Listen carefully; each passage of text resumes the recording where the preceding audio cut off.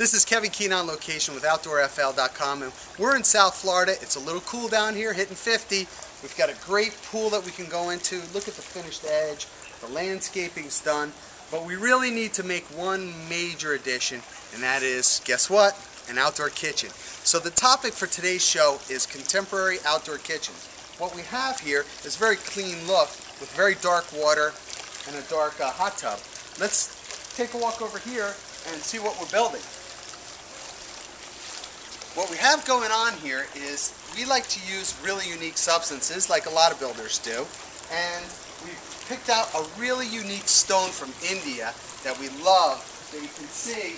It's called the Random Series pattern on the face.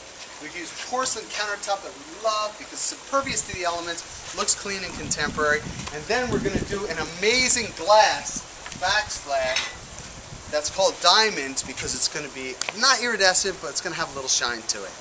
Then, what else can we do? A great tip is, if you're going to have an area that's clean and subtle and people are going to be hanging out at the bar, what we want to do is put up a TV wall.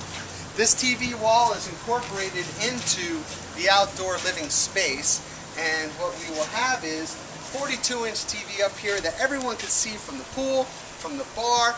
It'll be great for the guy or gal who's cooking.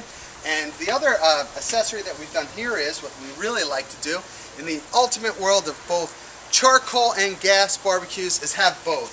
We have a 30-inch gas grill going in here with infrared, and we have a 30-inch charcoal grill that uses actually wood pellets that'll give it that slow cooked flavor. If you're going to do something like this, make sure you try to do it to scale. We've set it off to the side. Hire a licensed contractor. Remember, if it's worth doing, do it right.